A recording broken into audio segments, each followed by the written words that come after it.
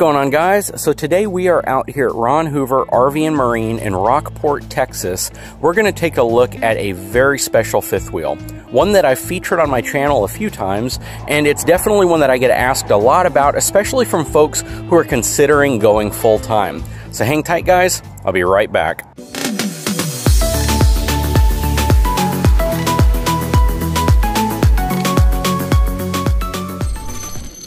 So in front of me, you were looking at a 2020 Forest River Riverstone 39FK.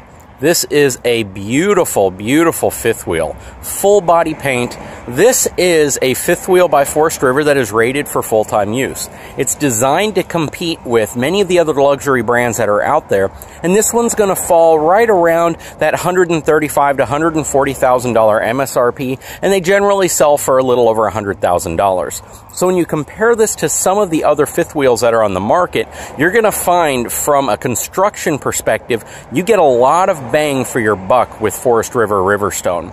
Now, all Forest River products are essentially made in their own factories, even though they might share the Forest River name, and some Forest River brands produce more than one model across a single factory, but the Riverstone product is made in its own factory, and it is designed to a little bit different standard than many of the other Forest River products you might see. So this specific product has a lot of really cool attributes that makes it a very, very nice fifth wheel, especially if you're starting to approach that $100,000 price range and you want to see what you can get with the most value. So looking at the numbers on this fifth wheel, you'll see that it has a gross vehicle weight rating of 18,665 pounds with a maximum cargo capacity of 2,427 pounds. So this is a relatively heavy fifth wheel. It rides on two 8,000-pound axles, has 17.5-inch H-rated tires, and this is built on a very robust chassis. I love the fact that they give you the 17.5-inch wheels as well as the dual 8,000-pound axles. Dry weight on this fifth wheel is going to be 16,179 pounds. So even empty, this is going to have a pretty high weight to it. This is definitely something I would recommend towing with a dually pickup truck minimum. Taking a look at the front, you'll see that it has the upgraded Air Ride Trail Air pin box from LCI. This is an airbag suspension pin box designed to help reduce a lot of the bouncing action that you might get transferred typically from the front of a fifth wheel to a tow vehicle. And something that's also very unique about the Riverstone product, especially in this price category, is that you have a 3-inch thick sidewall. Traditionally, most fifth wheels are going to have about an 1.5 inch thick sidewall, and it limits the amount of insulation you can put in. In the Riverstone, it's 3 inches thick, and they use a residential-grade batted hung insulation inside of the walls. So this is a very, very well-insulated unit, and it competes directly against other high-end brands like DRV as well as Lux. This Riverstone also comes equipped with the MORryde Step Above flip-out step system. Some other really nice attributes is that it has the 17.5-inch Goodyear tires. So these are the G114 tires. These are their highest end tires that they make for an RV towable application. Absolutely great quality, very robust tires on a 17.5-inch wheel. This has the Dexter Easy Flex suspension system, and it also has automotive-style disc brakes. So when you talk about upgrades on fifth wheels, it's very, very nice to see that in this price range you can get a fifth wheel equipped with 8,000-pound axles, 17.5-inch wheels and tires, Goodyear tires, as well as disc brakes.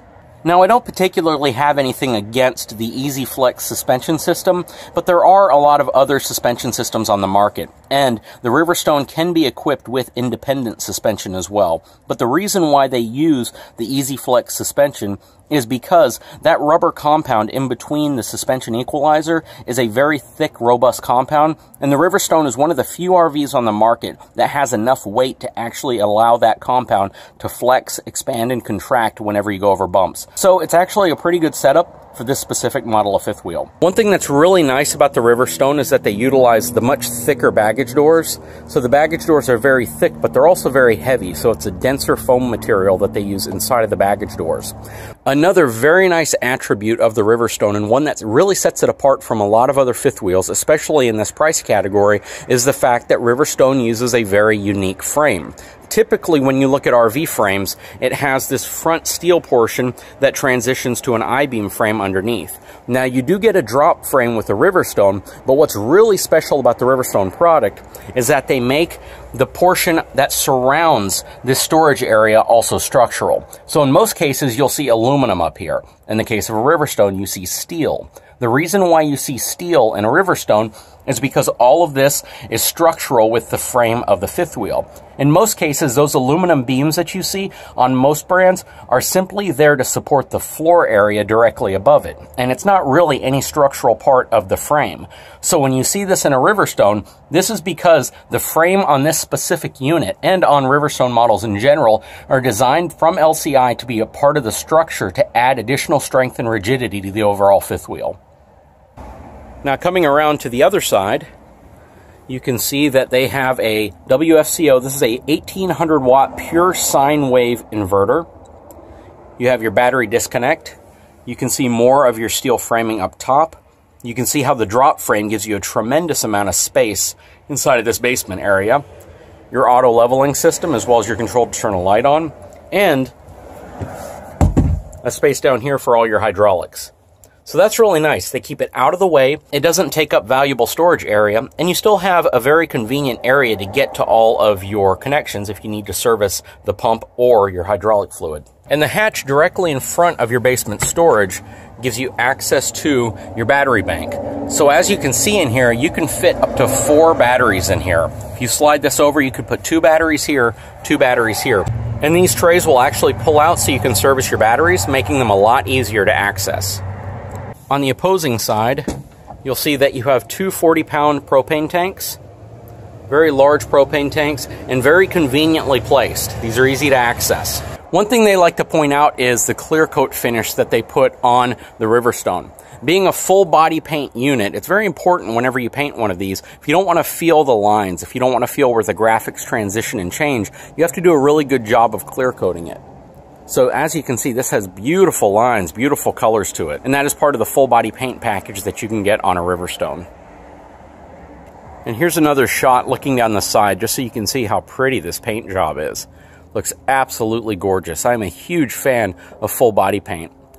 Has a large awning that covers part of this slide out here, but extends well ahead of the front entry as well. So you have a pretty good sized slide system. No outside kitchen though. I do wish that they had been able to incorporate some type of an outside kitchen into this unit. Coming around to the back, you can see it has a full fiberglass rear cap. It has an installed wireless Furrion backup camera, so it's not just prepped for it, it actually has the camera installed. You can see it has really nice LED rear lighting, as well as a trailer receiver. Now that trailer receiver only has 150 pounds worth of load capacity. It's really only designed for a cargo rack, maybe a bicycle rack, something like that. You're not going to want to tow a vehicle with it. But that is a beautiful rear cap on the back of this Riverstone.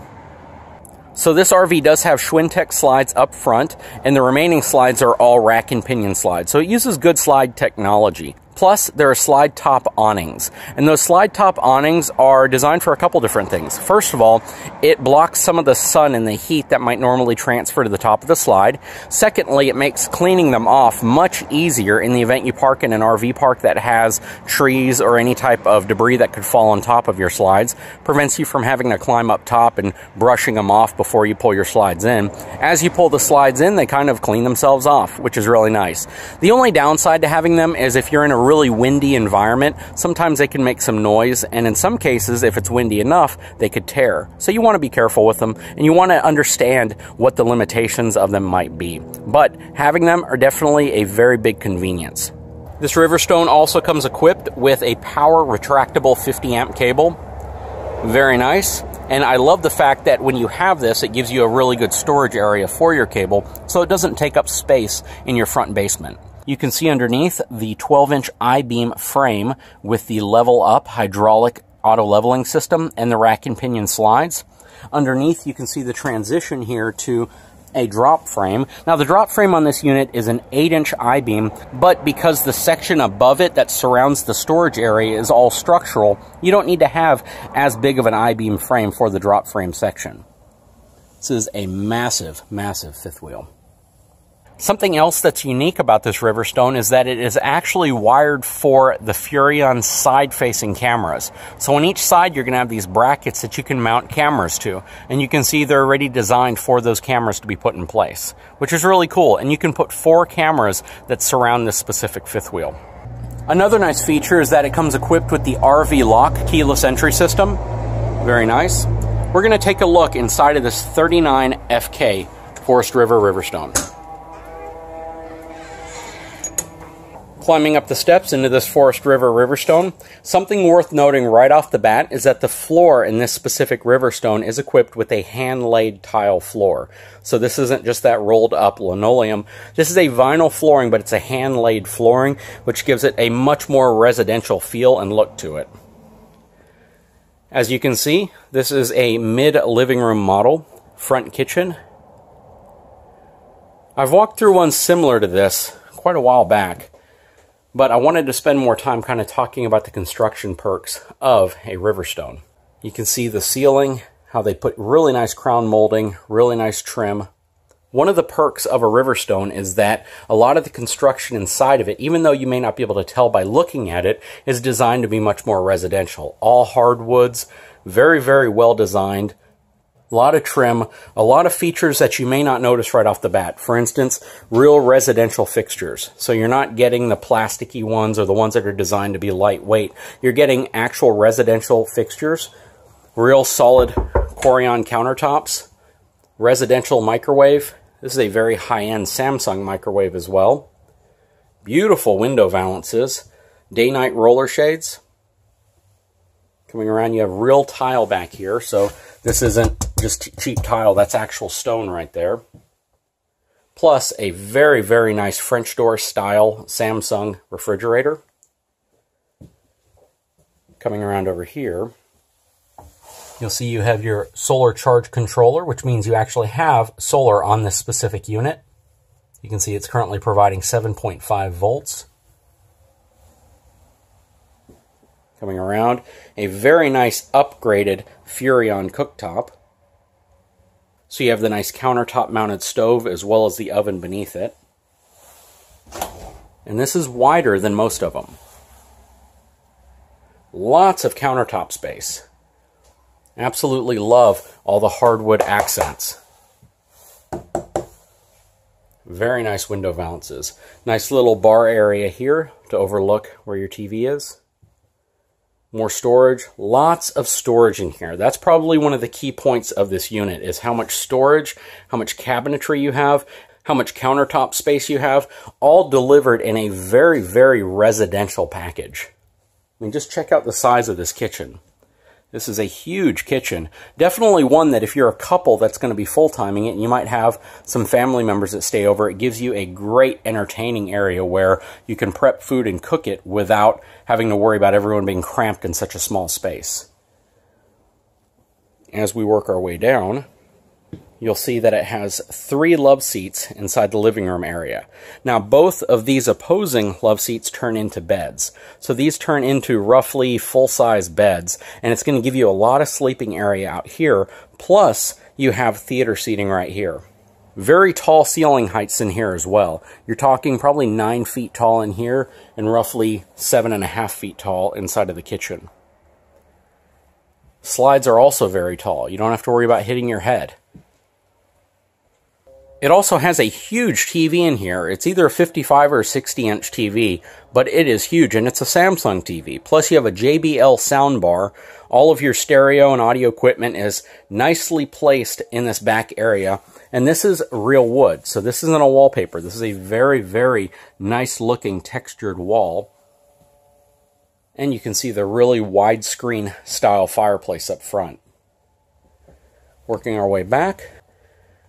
Your thermostat is right here to control all 3 air conditioning systems. So it has 3 Whisper Quiet air conditioning units, one up front, one right here, and the one back in the bedroom area. So this has 3 AC units in it, which is very nice. Very nice solid doors. These aren't those hollow doors that you might normally see. When I go over some of the specs of this fifth wheel, the thing you want to understand is that a lot of the things I'm pointing out aren't even optional on some fifth wheels that cost less. So having a nice solid door is definitely a nice thing.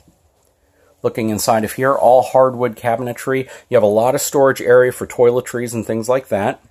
Nice vanity area. Very nice size sink. So this is a lot of space. They made the basin even your average size basin. It's not one of those super compact sink basins to give you more countertop space. So in here, you have quite a bit of room. And you have at least a foot on this side of the sink for whatever you need to put your toothpaste, whatever you place here. One-piece shower stall. Porcelain foot flush toilet. A lot of people wonder why they put the heat registers on the floor. The reason for that is if you duct them up into a wall, you lose a lot of airflow. Having them come straight up from the floor gives you much more airflow. So it's kind of one of those things where you weigh the benefit of it being cosmetically more appealing versus being more functional. In the case of most of the heat design in these fifth wheels, they want function over the way it looks. And in the case of almost every high-end fifth wheel you'll see, except for just a few, they'll put the heat registers in the floor because it gives it a much, much more open flow design. It basically isn't going to restrict the airflow nearly as much. You see they put wallpaper inside the bathroom as well. Coming back into the bedroom area. Has a king-size bed. Has about a foot of space on this side to get on the bed. And maybe a foot on the other side as well.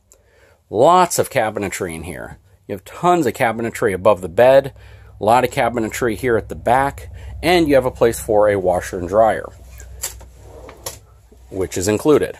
So this has the stackable Splendid unit already built into it. That is very nice. Plus roughly a 36-inch TV already in place. Lots of wardrobe space, and you have a second fireplace for your bedroom, which I think is really nice, as well as a separate exit entry from the actual bedroom. So you can enter or exit the master bedroom from the outside. Second door, that's really cool. Lots of closet space. This is a very nice laid out bedroom. I love the fact that they place the nightstands out and to the side of the bed as opposed to overhanging the bed. And you have about 2.5 feet of space between the end of the bed and the drawers here. So you have quite a bit of space to be able to maneuver through here if you need to. Plus you can see your return air for the Whisper Quiet air conditioning system in here, plus a ceiling fan. And it's a very nice residential style ceiling fan. Overall, guys, this is a very nice fifth wheel. There are a lot of things that make a Riverstone special. You have 3-inch thick sidewalls. It has hung insulation. It is designed to be a very, very livable fifth wheel, one that you can take to just about any area, especially considering you have 3 air conditioning units. This is designed for folks who are looking to spend in that $100,000 to $120,000 price range. You're still going to be well below the price of a DRV or even a Lux, but you're going to get a lot of the same features, a lot of the same amenities, and a lot of the unique characteristics that you're looking for in a full-time rated fifth wheel, especially from a construction perspective. Anyways, guys, I hope you enjoyed this video. Again, I'm at Ron Hoover RV and Marine in Rockport, Texas. They are affiliated with the dealership, of course, in Corpus Christi and all throughout Texas. They carry Riverstones at a lot of their facilities. This is just a beautifully equipped setup and one that I thought a lot of you might like. Anyways, guys, if you haven't had a chance, please take a moment, subscribe to my channel, give me a thumbs up, and we'll talk to you again very soon.